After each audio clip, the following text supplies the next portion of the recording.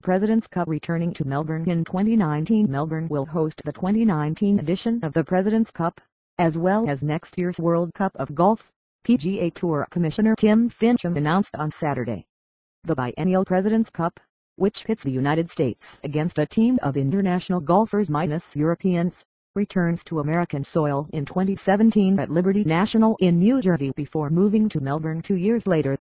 The state of Victoria in Australia will serve as the host for the World Cup in 2016 and the President's Cup in 2019, Finchem said at a news conference. The venue for both events will be at one of the very many Melbourne premier golf courses in the sandbelt region, and we will be announcing the date in a few weeks. Both events will be in the November time frame, as we have historically played these events in Australia.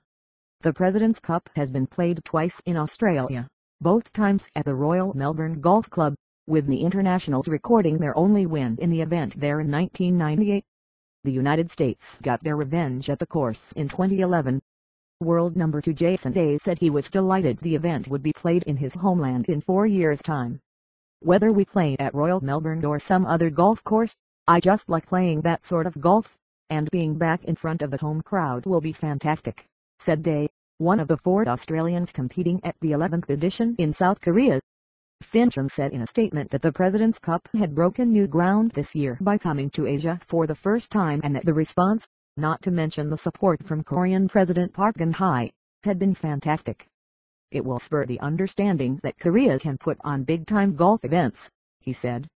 "We've had a very positive reaction from representatives in other Asian countries this week about President Park's involvement and what that means, and